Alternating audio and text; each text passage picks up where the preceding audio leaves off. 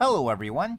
In today's video, I'm going to show you a Bill.com tutorial for beginners. Now, this video will help you manage your finances with the help of Bill.com, especially if you're a beginner. So without further ado, let's get started by heading to Bill.com's website right here. So after you've logged in or created an account with Bill.com, by the way, you can do that just by heading to Bill.com, this website right here. And then on the landing page, you can just click on Get Started so that you can create your own account. And once you have an account, then log your credentials in and verify your email address so that you can have access to this landing page right here.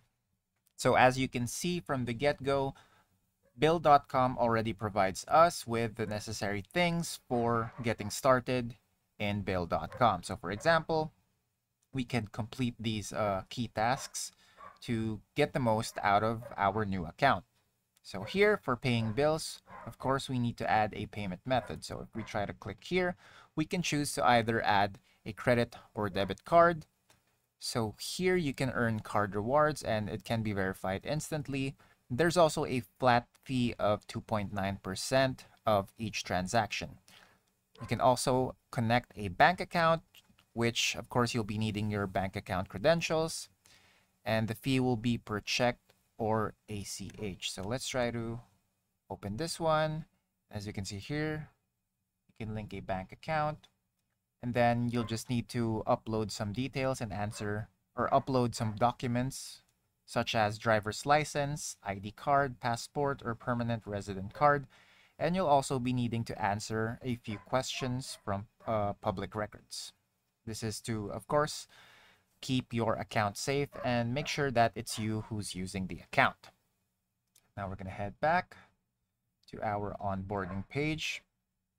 And here we can also add vendors. So you can enter or upload your vendor's information. So here we can either provide vendor's email and address, or we can import vendor via upload using a CSV file if you have that with you.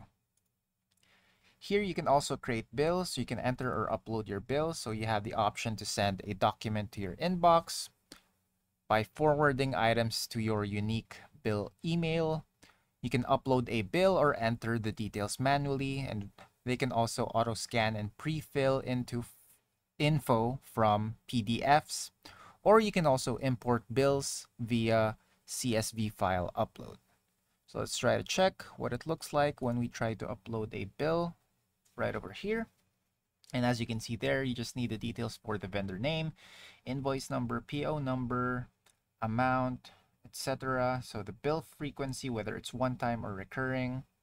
So there we go. Just once you've filled in the details, you can go ahead and create the bill, or you can also save it as draft and you can come back to it later if there's some info missing. Now we're just going to head back to our onboarding page to check what else we need to get started.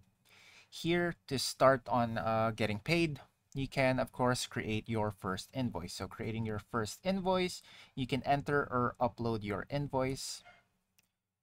There's an option to add an invoice right here, or again, upload it via CSV file. Let's try to check how it looks when we try to add an invoice. Here, there's actually a step-by-step tip as well from Bill.com, which proves how user-friendly this software is, especially for beginners. So as you can see, select Add Customer to get started. Then you can select Customize Invoice to change the appearance of your invoice and add your logo, and choose what info your customers see. And then enter your invoice details. You can also include a payment term. If you do, the due date will automatically update, so that helps with automation, gives you less work. Then you can also add line items. You can create new items by selecting Add Item in the item name field. You can enter a description, quantity, and price. Make sure to select the tax checkbox on any taxable items. And then just finalize your invoice. If any of your items are taxable, add a tax rate, and then they will calculate the tax amount for you. You can also add attachments. Just drag and drop any files in the attachments box below. And then you can go ahead and send your invoice. So just select review and send to review your invoice, edit your email, and send it to your customer. If you're not ready yet, again, you can save it as a draft so you can come back to it later. So this is what it looks like. Just need to fill in the details that are necessary for the invoice, and you'll have a preview of your invoice on the right-hand side of the screen. You can also drag your files here and add some other messages on the invoice if you want. You can also hide the preview if you want more space for filling in the details. So that's for the invoice. You can also save templates here or add a new one. They have a bill detailed. Let's try to check the bill simple version. So right there, just less info is needed. So again, feel free to customize an invoice if it's more suited to your business needs. Just everything is accessible here in this page. So now we're just going to head back again to our onboarding page and then move on to the next one, which is adding your company logo. So you can give a professional look to your invoices and emails. Of course, we know how important this is whenever we want to leave an impression towards our customers, clients, or partners. Gives us a more professional look. You can drag and upload a file right here if you already have a company logo, and it will automatically be placed in your templates, emails, drafts, bills, whatnot. So anything that you need to send out within Bill.com. Then you can also add a bank account so they can deposit payments from your customers. So this helps by having a bank account where the payments automatically go to, which is basically going to be your company's bank account. So just you can link that right here. Again, you need to upload the necessary documents and then answer some questions or security questions if you may.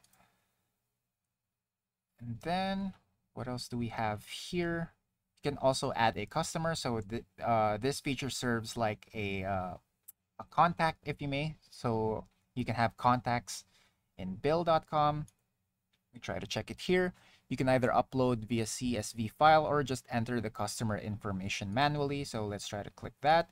Just enter the customer name and then the customer email address, and then you can automatically add that customer. So let's try adding one right now.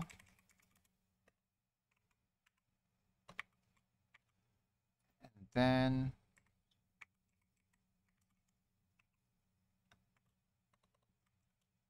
I'm gonna input the email. So we can add the customer, and as you can see, the customer has been added successfully. To add more, we can head to customers right here, which you can also see on the receivables part of the left tab on the screen. So let's try to check that real quick just to see if the customer has been saved. There we go. So we can see the info on the customer we just saved, any unpaid bills, drafts, invoices. We can also create an invoice directly for this customer, and we can edit the info. For more actions, you have here archive, merge, sub-customers, credit memos, documents, etc. So anything you need from your customers, and then you can add a new one here, and you can also search by customer name if you have a long list of customers. So yeah, that's it for the customers part.